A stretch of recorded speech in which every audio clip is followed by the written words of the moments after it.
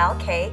I am a speech-language pathologist and also an assistive technology specialist. I am Jack Barroso. I'm an occupational therapist by profession, and I'm also an assistive technologist. The thing is, of course, these are first responders. They don't know this family, so it's with us.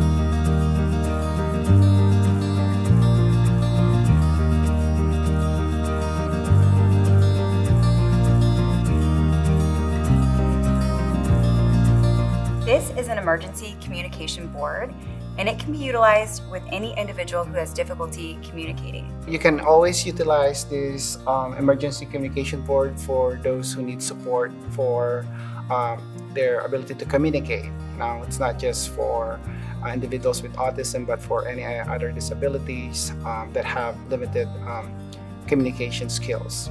And as you communicate with them, you want to point to corresponding pictures on here that go with your message. For example, oh, you need help? Okay. Are you lost? So as you would talk with them, you're going to point to a message on here that corresponds to your spoken message. The use of this emergency communication board. So this is the part of that communication board, and it actually has two parts inside.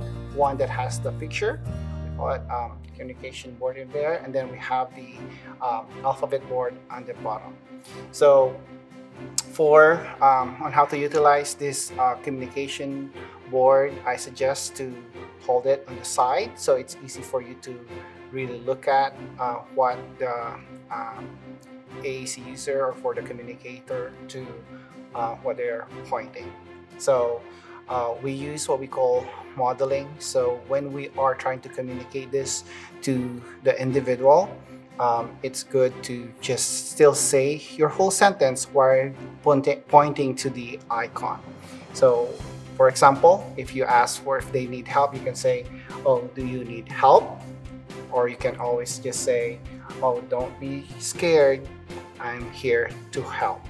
So that's the important point when we're trying to model this communication. It's also important to make sure to provide what a 10 or 15 seconds wait time when we are communicating to a person.